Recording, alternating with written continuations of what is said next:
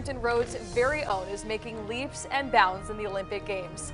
American hurdler Grant Holloway has already finished first in 2 races in the men's 110-meter hurdlers, and tonight he's set to take on the final. Oh yes, and back in his home city of Chesapeake, neighbors are planning a watch party. That's happening tonight at Friday Night Lights when Holloway runs in the 110-meter hurdle final. He clinched a spot in the race yesterday when he ran in the semifinal. He had the fastest time with 13.3 seconds. In an interview after the race, Holloway said his mindset and focus will help him bring home the gold.